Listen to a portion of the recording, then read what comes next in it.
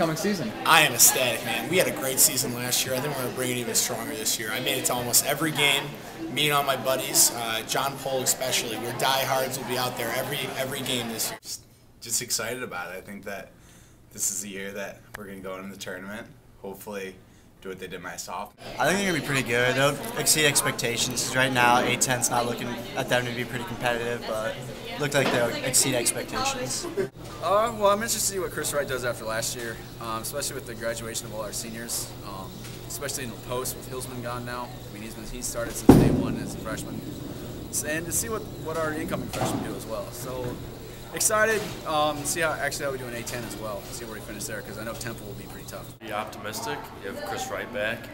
The freshmen seem to be pretty good players. So we'll make a run in the A10 and hopefully make the NCAAs after coming off the big NIT victory over North Carolina. Any traditions for going to the games? We've sometimes done the UD red paint on our stomachs.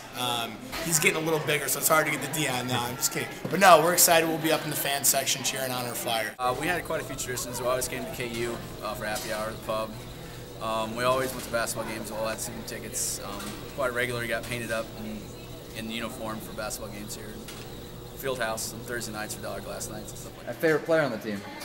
Top flight, man. I'm seeing big things from him this year. I want to see first team All-American, I hope. Favorite basketball player would probably have to be Juwan Staten, the newcomer.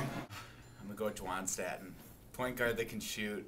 Definitely intriguing. We haven't really had that since I've been here, other than my freshman year. We had Brian Roberts, who used to just drill threes. So it's good to see a good play there. Right now, I got to say that Chris Johnson's probably my favorite guy on the team. Since he was a freshman, I've actually liked him. Favorite Dayton Flyers memory? Favorite Dayton Flyers memory? Oh, I think we've had some good seasons here. I think the run where we almost took down Kansas in the NCAA a couple years ago, that was exciting to watch. It was a lot of fun.